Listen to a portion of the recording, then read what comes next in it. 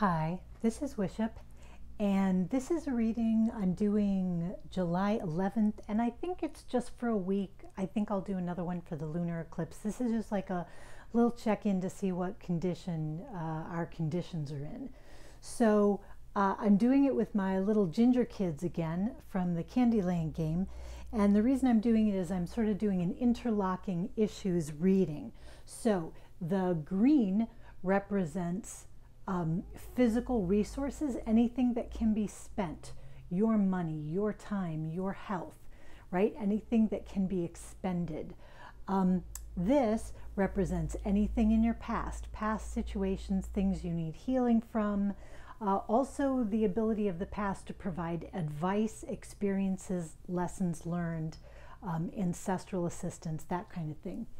The red, this is the area of relationships, all family, romance, work, but your relations with the living people around you. It also represents your deepest heartfelt desires. The yellow ginger kid represents areas of future planning, of aspirations, of goals, of dreams, things you want to do out in the world. So if you have any one of these areas where you think you could use some improvement or some change, some growth, or that feels stagnant, then you can think about these. But each one of the issues is going to interlock the other ones. We're going to talk about the way each ones are affected. And hopefully, because I'm doing Lenormand here, you're going to see how, when you're reading from a different direction, so to speak, or a different perspective, you get a different reading. Let me angle this down a little bit here. Okay, so it was Madame Lenormand's birthday not that long ago, end of June, which I didn't know. So I think it was her birthday or her death day. I get those kind of confused. Anyway, so I thought it would be fun to do a Lenormand reading. So here is this one. And this one, we'll just move the little ginger kids in. You get the concept, but I want to keep them on here so you can hopefully remember what they represent, because as I talk through. There we go. And we're gonna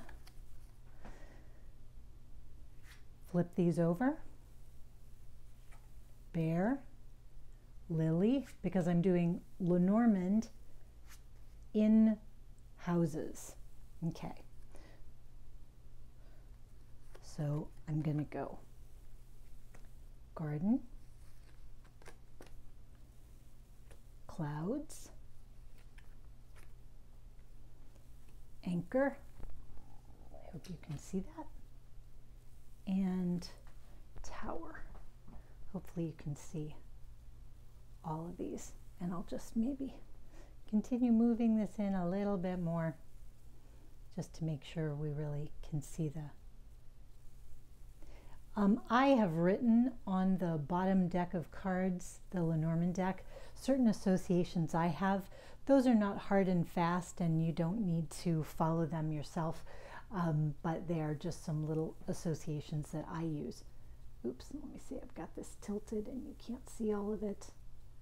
Whew. Okay, finally got everybody on the board.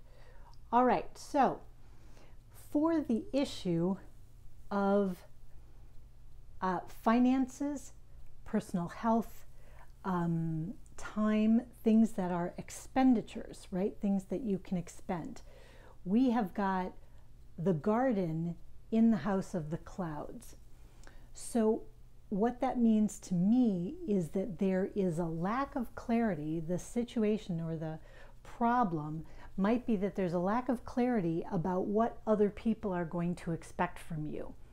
So you might have debts coming up that are related to something public, like let's say taxes, could be that kind of thing, or again to public exterior activities. Maybe it's schooling, or maybe someone else in your community is depending on your time as a volunteer for something, or maybe it's your church needs help, and this is a situation that you're not clear about.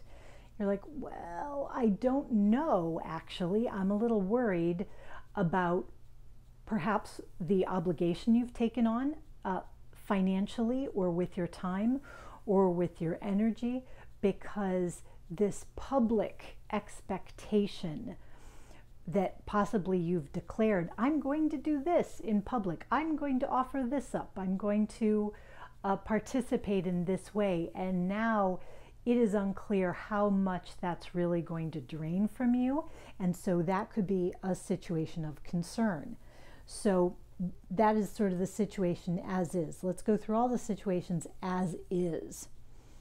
So in this situation where we've got issues of the past, or issues that need healing, or issues where we're trying to gain experience from previous lessons, the thing is, we have someone who might be an authority figure or a figure of strength. So it could be an advisor, or even with the bear, it could be a financial advisor, or someone who's been a very important person to you in terms of your spiritual life or your moral life.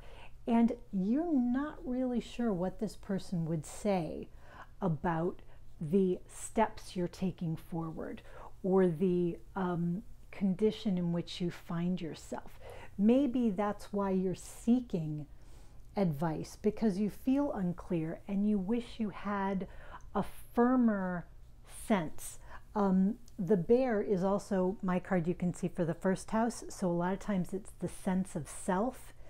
And this would be a condition where you're not feeling very centered in your own self. And because you don't feel that centered, you feel unsure about taking action.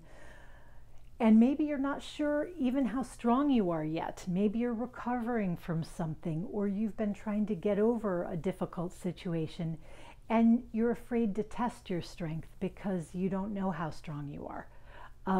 You're not sure, and it's making you kind of hesitant because you either don't have the advice you need, or you might feel also here in a spiritual sense, or even somewhat an emotional sense, even though these are your relationships, that you don't have the backup that you need.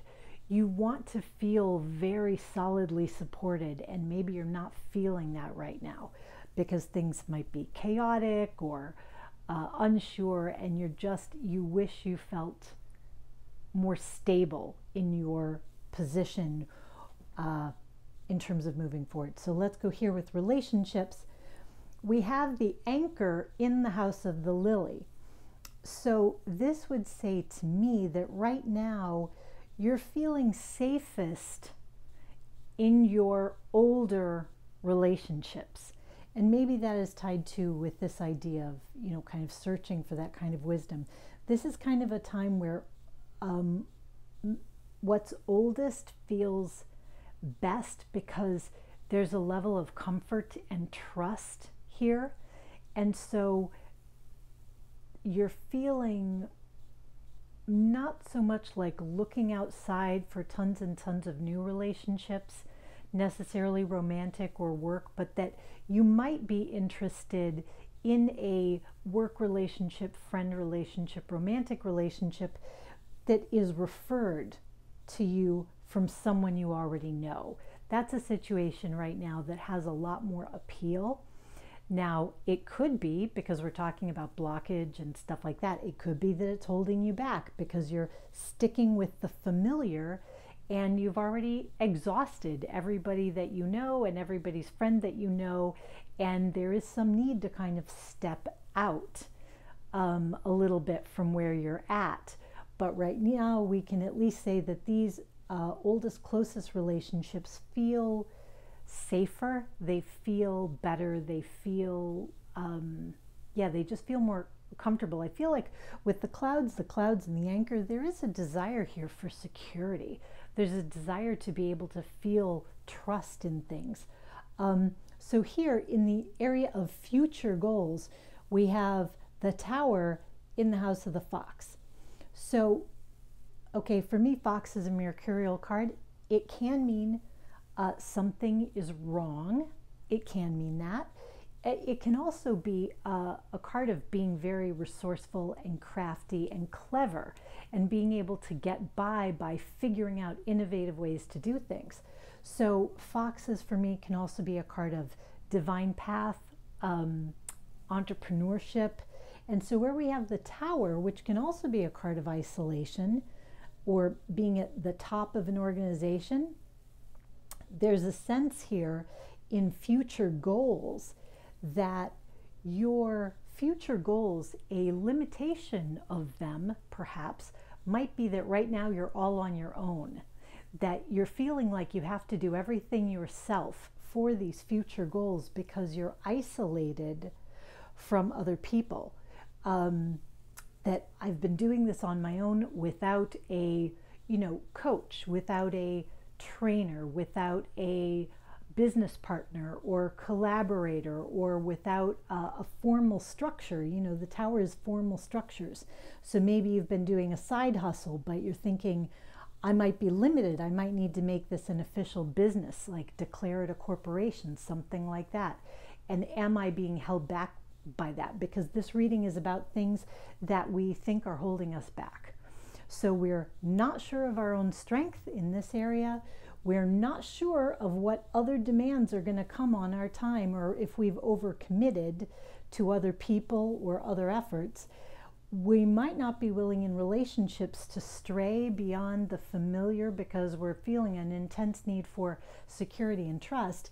And in this area, we may be limited that we don't have structures around us or other people around us because we've been going it our own way. It's got us very flexible, we're very fluid and very nimble, but also in terms of scaling up our progress, it may be a problem. So as we talk about how these things kind of crisscross, and I'll try and do it quickly before I run out of time. Okay, so where we're unsure of our own strength, it also makes it difficult to step forward with our future direction because we don't think we can necessarily get other people behind us. We're like, oh, other people aren't going to want to, support my goals. They aren't going to be interested in my view of things. I don't even know what they think of my view of things. So you might need to try to find trusted people that you can expose your ideas to and your vision to kind of bulletproof them a little bit. And see, maybe you're more supported than you think. Maybe you're closer to taking an official step than you think. And because you've been keeping it to yourself, you don't really know that because you haven't really tested some of these ideas.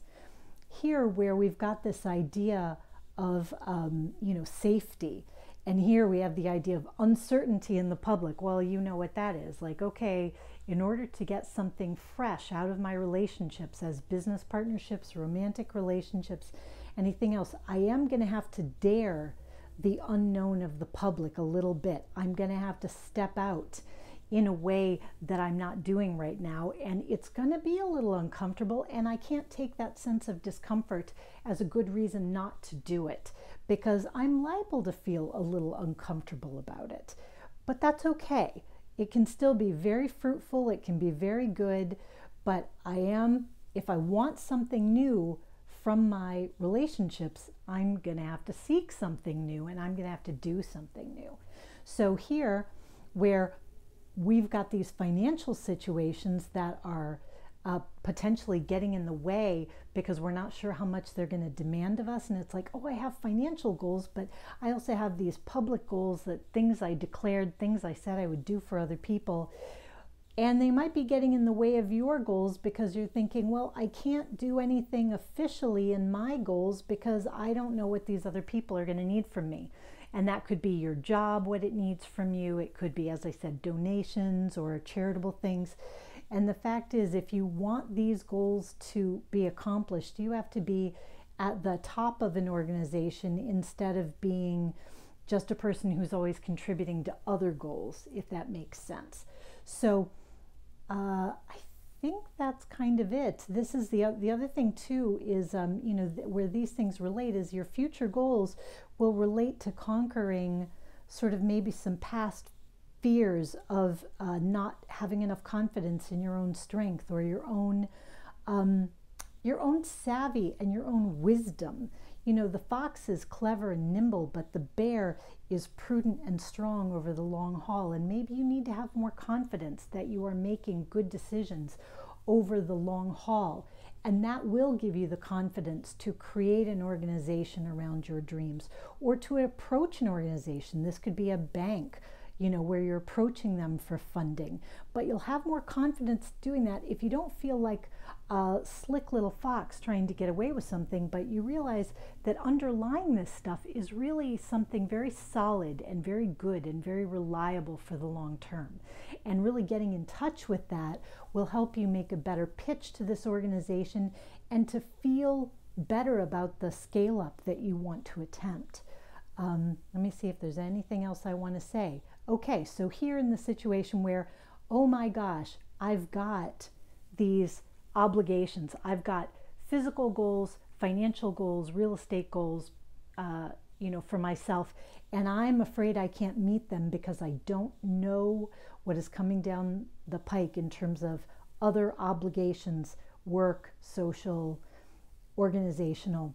So here you are asked then to trust in your oldest and best friends who are part of this public group to whom you've made obligations. You know, talk to your boss if you have a close relationship with them. Talk to your closest friends in your church. Talk to your family members who also have competing obligations on your time.